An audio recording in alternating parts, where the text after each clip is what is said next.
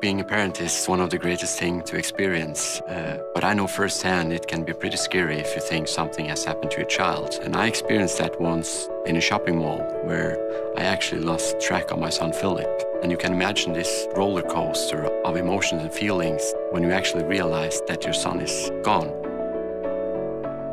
Everybody seems so connected these days, but nothing has really been created for kids. And I just would like to fill that gap. And I think we have designed something really beautiful and groundbreaking, designed to keep people close. The three most important things that the device will do is, number one, it will call. Number two, it will give you the opportunity to see live location on your smartphone. The third thing it will do, if you push the emergency button, is actually do both those things, but also start to record everything being said around the device. When Sten approached me, I did have some design concerns, but there's a saying that if you're very serious about your software, you create your own hardware.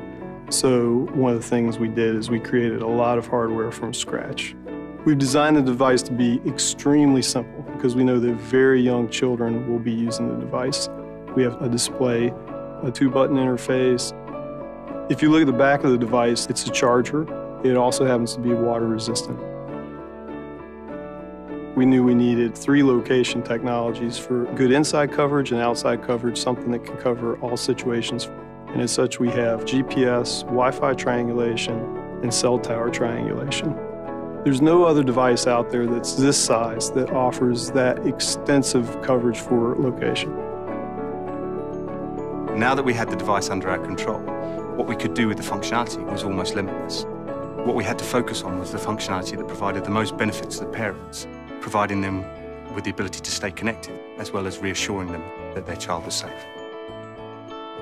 First and foremost, this is a phone on a watch, which I think is quite a cool thing for a kid anyway. But the key thing with that phone is it's limited to 5 numbers. The device can only call those 5 numbers, and only those 5 numbers can call the device. The device is very simple and only has 2 input buttons.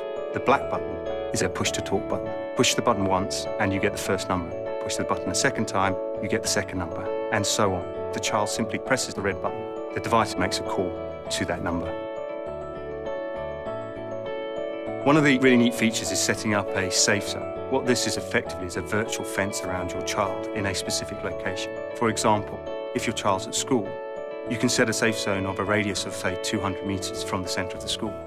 Once the child starts moving out of that safe zone, then you get an immediate SMS saying the child has moved out of that, and then you can obviously contact the child through the device.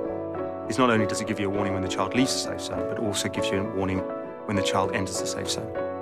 The device can also be used very effectively as a baby monitor and allows you to set the sensitivity at which the device will contact you if your baby awakes. And of course, it's really great that you can personalize the device because you've got that wide range of accessories and colors.